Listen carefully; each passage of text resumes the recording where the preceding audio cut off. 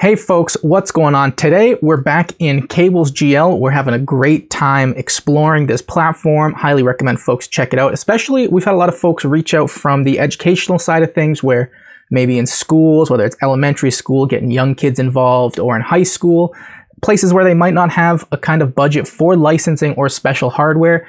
Cables.gl seems like it might be a great fit for you guys. So today what we're going to do is we're going to build another really fun interactive project, and it's going to really show us a couple of new fundamental operators that are really going to be useful in your day-to-day workflow. And what we're doing, as you can see here, is making an audio reactive circle on the screen. Now you can be as artistic as you want with the output. We just kept it really simple with a transform and a circle. But let's go ahead and close this tab. And I've got a new project in the background, and we're going to roll with this.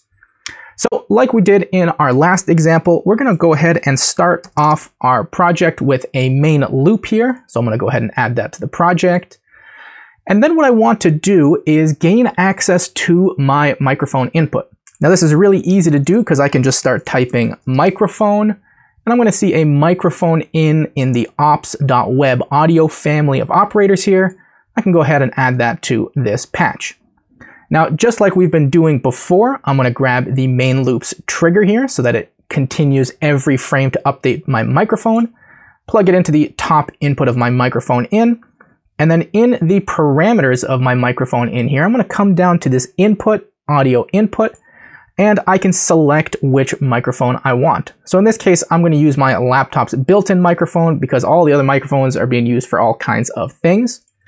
Now, if you haven't worked with microphones inside of your browser before, usually what will happen the first time you do that is it's going to have probably some kind of pop-up in this top left area near the navigation bar. And it's going to say, hey, are you sure you want to allow access for the microphone? You can go ahead and hit allow. Now, especially if you're in something like Chrome in this case, which I'm using, or if you're in Brave or Firefox, usually what will happen is even though Cables can see all of your devices, the browser itself might be limiting which microphone is connected to your system and available to use inside of the browser. So a lot of the times, for example, if I click on this little padlock, I'm going to see all these different permissions here. But what I can also see is in the top right of my nav bar, a little kind of media video icon here. And if I click this, I can see which microphone Chrome is essentially giving over to Cables here. Now, if I wanted to manage this and change this, the nice thing here is I can hit manage, go into the settings, and select which microphone has access to be used inside of Cables or other websites. So we're not going to dive too much deeper into permissions. There's lots of materials online for how to deal with microphone and camera permissions in a browser, but that should at least get you up and running. So now that I have my microphone in here, one operator we're going to use a lot today, which is actually really similar to one of my favorite operators in Touch Designer, is called the Viz op. And this Viz graph here is really great because what it allows us to do is exactly like the trail chop from Touch Designer, is plug in a bunch of kind of moving data values and automatically have them charted so that we can either see their min and max value ranges or just compare them against each other. So I'm going to go ahead and add a Viz graph here, and I can already come and start seeing different kinds of information. Now, the one thing I forgot is that my microphone in only really gives me audio output as an object, and whether it's listening, true or false, and an array that just shows me a list of the devices. So I actually need one more operator to start analyzing my audio. So I'm going to go ahead, and the great thing I found about Cables, especially in just the few hours that I've been playing with it, is even just typing what I want into the search is usually going to get me some kind of similar operator, whether it's from the description or in the name. And in this case, I can already see there's two that came up when I typed in analyze. One is an analyze texture, which is cool because it creates an spectrogram directly from the output of that microphone in. Actually, so not from the microphone in, from the audio analyzer, which is what we're going to make now. And the audio analyzer nice thing is it takes audio input and gives us all different kinds of audio analysis data points. So I'm going to grab this audio analyzer here, drop this into the project, and what I want to do is take the object audio output here from my microphone and plug that into the corresponding color input, which is the second one on my audio analyzer. Now in this case, one of the things I've been learning about cables is that there's a node called the sequence node. And especially in cases like this where our main loop is sending its trigger to our microphone in, we could take this main loop's trigger and also plug it into the audio analyzer. To be honest, I don't know if that's best practice or not, but from all of the examples I've seen, what's more common is to be a little bit more deliberate about the order of execution of these triggers. So in this case, I'm going to right click on those wires to disconnect them, and I'm going to add something called a sequence operator here. Now the sequence operator is great. You can just see tons of trigger inputs, tons of trigger outputs. And the way this generally works is essentially we give it our main loop trigger input, and then starting from left to right, we essentially have a cascade of triggers that come out of this sequence. Now, you're probably going to see this in a lot of the examples that you look at, whether it's from the official documentation or other users, because this kind of technique ends up allowing us to be more kind of direct and implicit about the order of operations. So what I can do is in my head, I know that I want my microphone to update first, and then I want my audio analyzer to update. So I could grab the leftmost output here, connect it to my microphone input, and then really I could grab any of the subsequent right side outputs. I can even grab the last one in this case because it'll look prettier, connect that to my audio analyzer, and now I know that my main loop is triggering my sequence, and then my tree sequence is first going to trigger the microphone input to update, and then it's going to trigger the audio analyzer to update. Now, we're going to be looking more about the structure of patches as we kind of dive deeper into this, but it's good to know that this is a nice way to manage triggers, especially if something like the microphone input doesn't itself have a trigger output to kind of tell the next stage of execution what to do. So we've got our main loop, our sequence, it's triggering a microphone input, that input's being analyzed, and already across the bottom, we can see a lot of really good information here. So we can see things like first a trigger output, passing the audio through here. We can get the raw FFT. We can get a waveform array, all kinds of frequencies by index.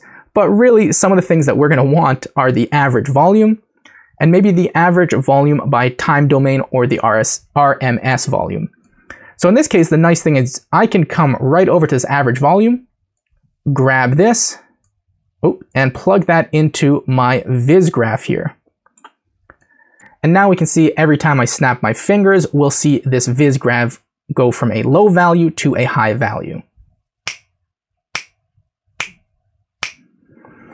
And I really like this viz graph because you can see we can resize it, and we can see our minimums and maximums right in this bottom area, which is going to be really great for our next operator that we're going to use here. Because if we want to take this analyzed value, connect it to some kind of content, connect it to anything really, we're probably going to want to rescale that value range.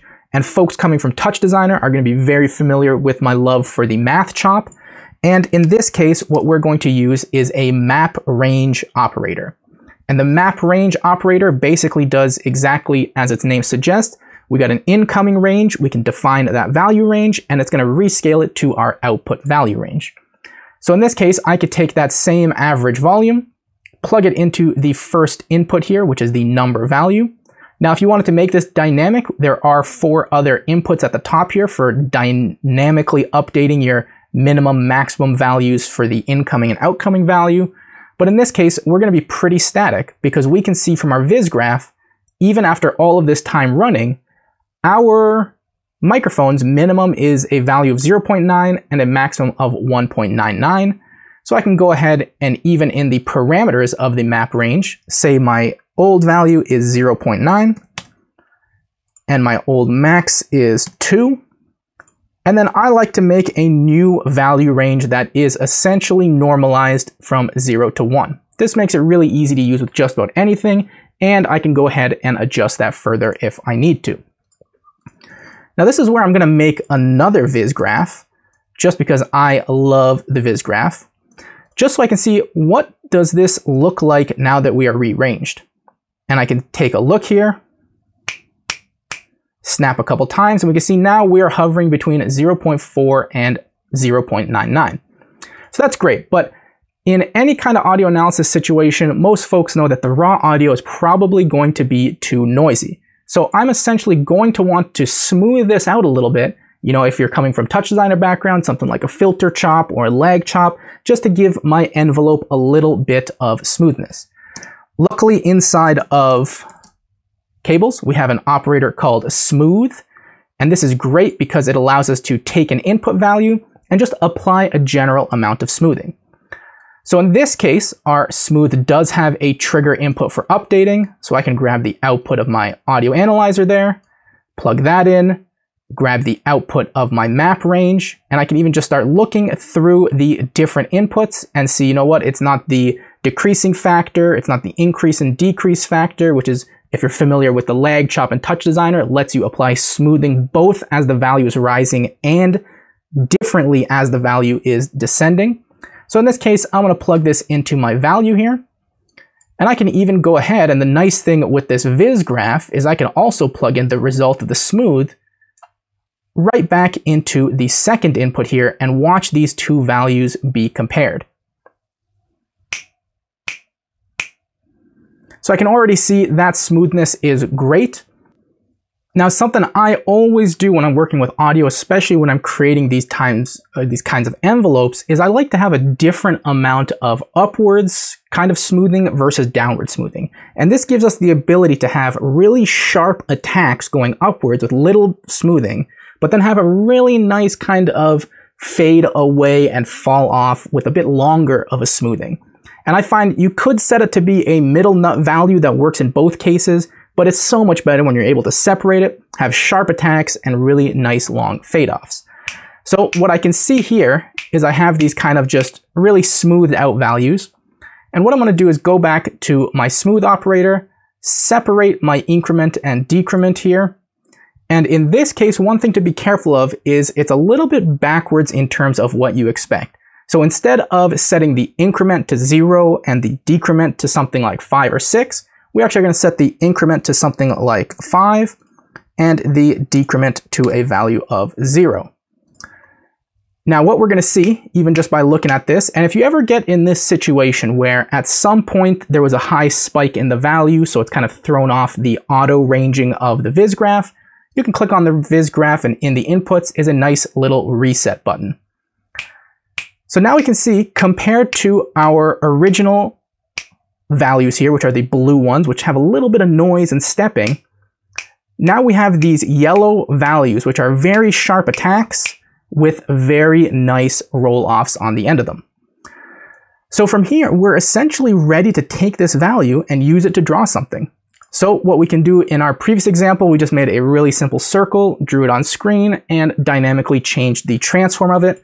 So I know I'm going to need some kind of circle. Go ahead and search for that, and I can see an op.gl meshes that draws a circle. That's great. And I know I want to play with the transform of this circle. So perfect, I can make a transform. And in this case, again, I'm going to grab the trigger from the smooth, connect it to the transform, and then grab that transform and connect it to the circle. Now in this case, I already have this circle on screen here now. And what I can do is grab the value coming out of this smooth, and I can just start looking through the different inputs of my transform here, and I can see position XYZ, scale, that's what we're going to use, but you can also see rotation XYZ here as well. So I'm going to go ahead and plug that into scale, and now we're already going to see that we have this audio reactive circle. Now, if you're going to take away a couple of things from this, don't worry too much about the circle itself. That's just a quick example. But it's this idea that the sequence operator allows us to kind of distribute the timing and order of operation ourselves manually from left to right. We got a microphone in node, which is a really great way to just grab live audio. We have our audio analyzer, which quickly takes in that microphone input and gives us all different kinds of outputs of analysis. We got a nice viz graph, which essentially lets us watch signals in real time, very similar to something like a trail chop from Touch Designer. We've got a map range node, which lets us rearrange quickly the values that are coming into it and give it a new value range on the output.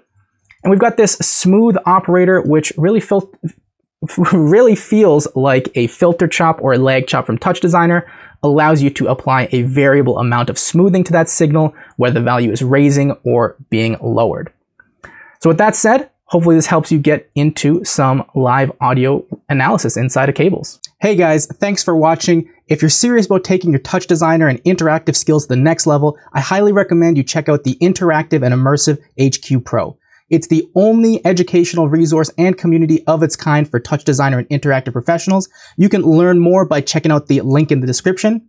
And if you like this video, don't forget to hit that like button. And if you're new here, don't forget to hit subscribe and the little bell icon for more awesome free content.